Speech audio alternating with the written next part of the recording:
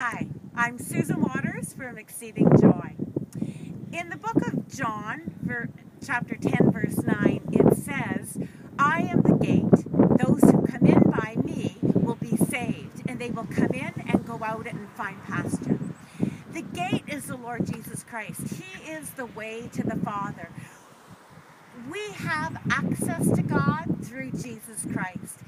It's so freeing when you get a revelation of that, because it has nothing to do with us other than our commitment to receive Christ into our lives and to understand that He made a way so that we can have a two-way relationship with Father God.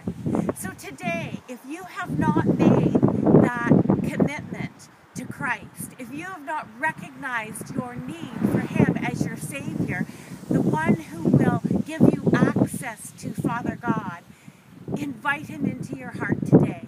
Just simply say, Jesus, thank you for what you did for me. Thank you for making a way that I could have a relationship with our Father. Pray that and let me know.